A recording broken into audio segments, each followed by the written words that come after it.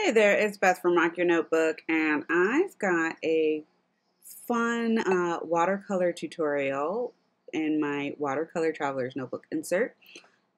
These are offered in the shop in all of the possible sizes that you can get a Traveler's Notebook insert in.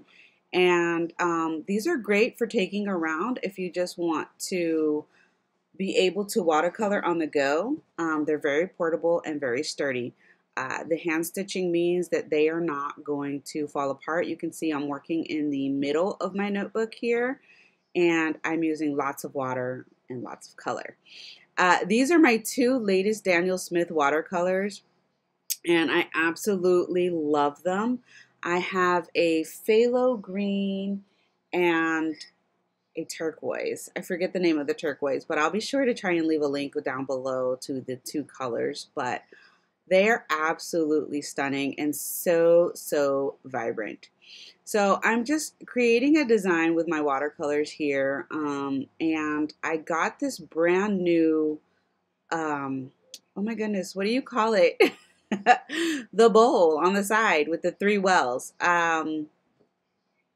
Brush cleaner. I forget what you call it, but I got this on Amazon and it has the three wells.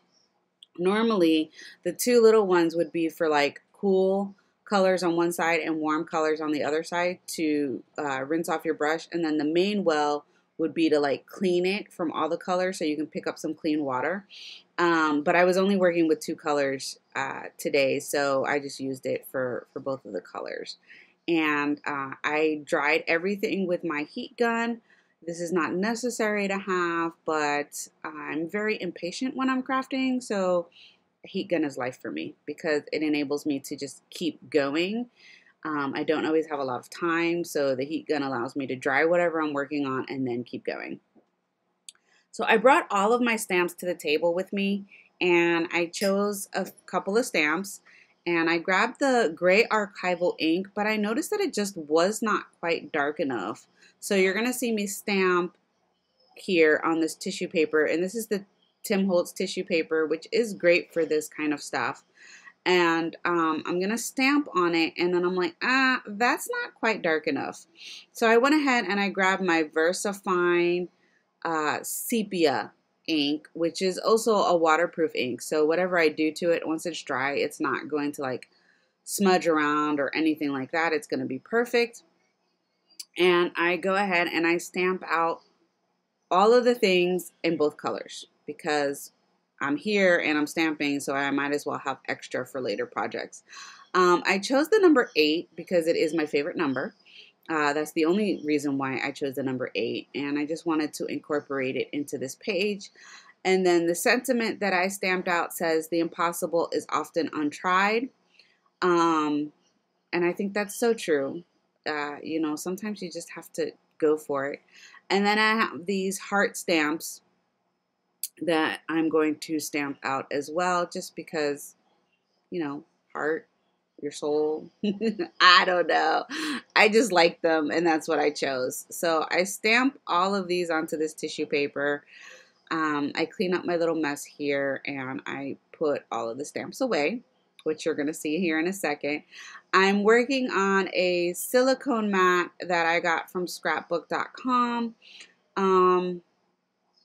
I don't know. I got tired of the glass mat that I had, Tim Holtz glass mat, so I'm trying out something else. I have a beautiful cutting mat underneath the silicone mat, and I have the silicone mat on top because, as you can see here, all of my ink kind of like leaked through the tissue paper, and I didn't want that to get onto the cutting mat that I had below. Everything wasn't quite dry yet, so I hit it with the heat gun really quickly. And then I'm just ripping out all of the pieces that I'm going to use on my page.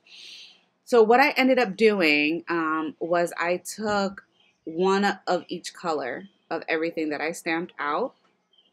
And then you're going to see here in a minute, I'm going to grab some Yes glue, which I learned through my Wanderlust class. And this glue is phenomenal for mixed media. It is definitely one of my new favorite glues for things like this. It's a very heavy glue, and I'm not worried that my stuff is going to fall off the page or come up easily. It's just a really, really awesome glue. And I have these black hearts that I have in my stash because, again, I create things and I cut things and then I don't throw them out because you never know when they're going to come in handy. And I kind of just have them like all over the desk so that way I can grab them when needed. And these happen to be right there. So I grabbed 2 black hearts that I had, and I'm going to do some collaging here. So I'm sticking down the cardstock black hearts with the Yes glue just because it's a really thick cardstock that these hearts are from. And then I'm going to use the liquid matte medium to adhere all of the tissue paper things down. And I put the quotes with the hearts and the 8s, the number 8s with the stamped hearts. And then I ended up sealing everything as well with the liquid matte medium just because it's watercolor and I wasn't sure what I was gonna want to do or end up doing after the page was completed.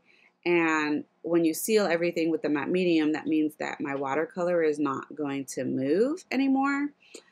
As well as after adhering all of the tissue paper down, you know, those areas looked different from the other areas. So I went ahead and sealed the entire page with the matte medium just to ensure that nothing moved because I didn't know what I was going to do and that everything ended up looking cohesive. I'm almost done with this part here. And then the only other thing that I end up doing is looking for a quote for my word of the year. So if you've been following me, you know that my word of the year this year is breathe. So I went ahead and jumped on the computer really quick and found a quote that you're going to see come to life here in a second. I hit all of this with the heat gun because, again, it is amazing and awesome.